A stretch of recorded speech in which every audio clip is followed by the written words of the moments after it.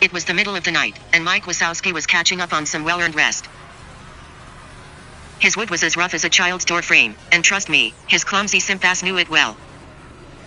He moaned in his sleep. Meanwhile, Edward Cullen was out for a walk. He preferred walking in the night so that no one would laugh at him for sparkling and call him King Gay. Yes, that was his nickname. No one knew yet that he loved glogging Bella's huge cock that was bigger than an erect horse's. So yeah, he was just casually going for a walk. However, he wasn't paying attention and ended up in Mike Wazowski's bedroom. Fuck, he huffed, this is not McDonald's. Fuck off, I'm trying to sleep, Mike Wazowski hollered. Gee, someone's on their period, Edward scoffed.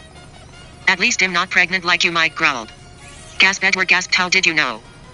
Let's just say that Bella has a huge mouth, Mike Wazowski smirked. Wow, Edward glared. Then he went home and drank all of that bitch Bella's blood.